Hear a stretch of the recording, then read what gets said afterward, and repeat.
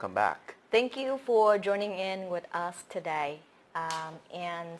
Just to recap, last week. Last week we talked about booking hotel rooms, and we hope that was somewhat preparing you to plan for your trips. What do we have this week, Jimmy? Yes, before we start today, I have a very easy warm-up question for all of you. So you need to pay attention because this is a P question, okay? It's not a free question, but it's a P question. It will worth 20p for you if you answer it correctly. So pay attention. Here's a question. The question is, what is accommodation? What is accommodation? So what is the answer? So we're looking for answers now. Yes. So what is accommodation? What is accommodation? What does it mean? What does that mean? So people still saying I hello. think it's a little too... Yeah. So we will wait for your answer. Yes. Just put that. Mm-hmm. Yeah. Just I think you have to turn off the pick me. I did. Very good. That is very good. Okay. So. Yes, I forgot to tell you that sometime for a certain question you can answer it in Vietnamese. So it's okay for you to answer it in Vietnamese, and depends on the question we might accept it. Okay, like in this case. But we still also want to encourage you to always try in English. Don't worry about it. Don't worry if you might get it wrong. You might get it right next time. But if you hesitant, if you don't want to try it the first time, you will never actually do anything. So like this one, do you want to announce? So Thạch Xanh Sĩ Phố is the winner for this round because he say nơi ở. Yes, I understand sometimes it's hard for you to say it in English. Accommodation is actually a place to stay.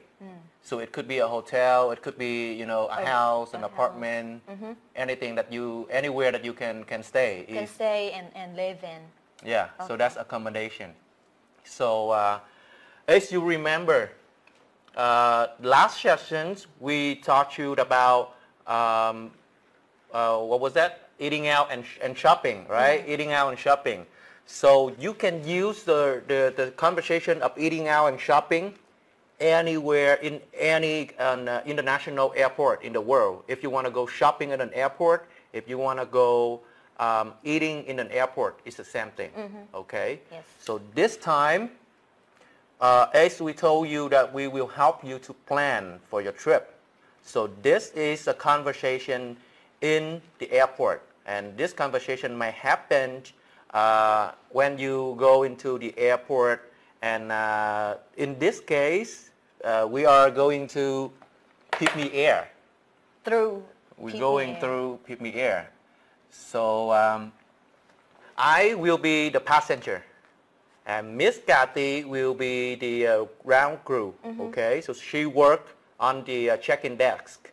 She is the receptionist for the airline, for the Pick Me airline. So I'll work at the counter, at the Pick Me Air counter, and I will be the ground crew checking in client, or you would call them passengers to be the most accurate. So imagine that I am a traveler or I'm a businessman, okay? I'm on a trip. And I have my bag with me and everything. Miss Kathy will be at the check-in desk at the airport. So listen, after the conversation, we have question for you to get P. So pay attention, okay? Okay. Then we started. So walk in. Good afternoon. Where are you flying in today? I'm flying to Los Angeles, USA, please. Okay. Can I have your passport? Yeah, my passport. Here you go.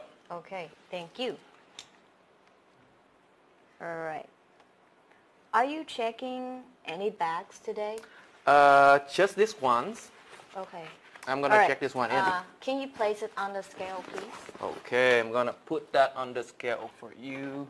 Where can I use this scale? Okay. Here you go. All right. Okay, And that's good. okay. So I have a question.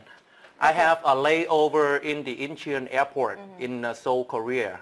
Do I need to pick up my luggage over there? Oh, you don't have to worry about it. Your luggage and your belongings will go straight to LAX, which is your final destination. Wow, then that's really good. So here are your boarding passes. Thank you. Your flight will leave at gate 15A. It will begin boarding at 3:20. And your seat number is 26E. Okay, thank you. Have a safe flight. Thank you. You have a good day. Thank you. Bye-bye.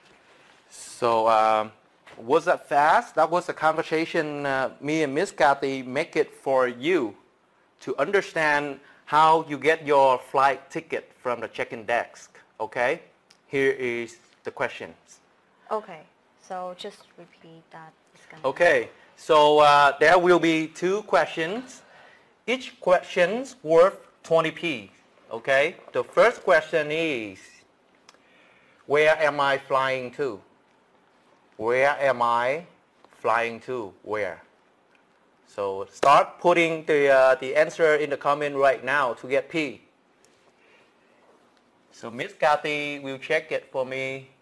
If I'm checking. Okay, we have an answer. Yes. I think it's correct. You are correct. Congratulations. Can you announce the? Mr. I think it's Mr. Right? Vương Sĩ Phố, Los Angeles. So thank you for your answer for question number 1. Miss Kathy will help me with the second question. Okay. Question number 2. How many bags Jimmy checked in? How many bags Jimmy checked in? How many bags did I check in?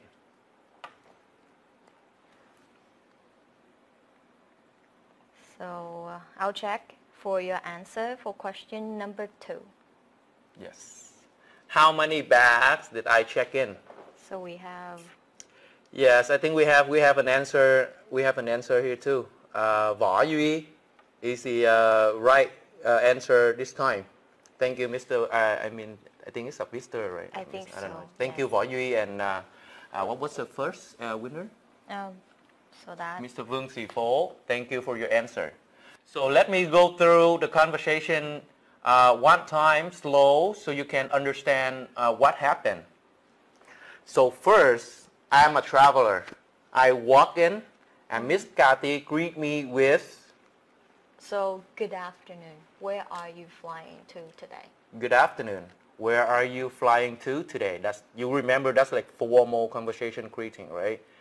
And it's normal. I say I am traveling. I'm flying to Los Angeles, USA. Please. So that's where I'm flying to, right? So Miss Kathy asked me, may I have your passport?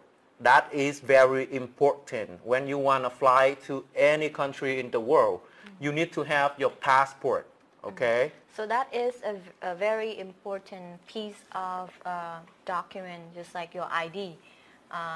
And with your passport, when you give it to the Crown crew, they are able to check and pull up all of your information, your flight information, your booking, so that they don't have to ask or check with you. Sometimes they do for confirmation, but usually that's all they need. And then they have all of your information so they can prepare the pass or other documents for you. So, and then after, Miss Kathy asked me, are you checking any bag? Also the word checking. Or you can say, we can write it in this way too, like checking. Right? Are you checking any bag? Are you putting any, like in an airline, I would say for an example of Vietnam Airlines, they would let you to check in 2 bags. Okay? They would let you check in 2 bags and 1 carry-on. So the carry-on, my carry-on is this one. So I'm gonna bring it with me to the airplane. I bring it with me to the airplane, right? So the other bag is going with the plane already. So it's not with me. This is my carry-on. So with the luggage that the passenger check in, so we will ship that to the final destination. And with the carry-on, the passenger would carry it with them on the aircraft, and usually will have to put it away in the bin above their head or sometimes beneath their seat. So the word luggage is like bag, okay? Like your whatever you carry with you, or you're checking in, luggage or bag. Okay. Yeah.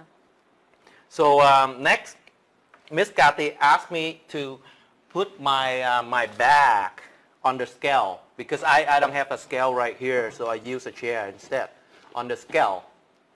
So So you pretend that that is a scale. I right pretend that is a scale. So let's say the word scale.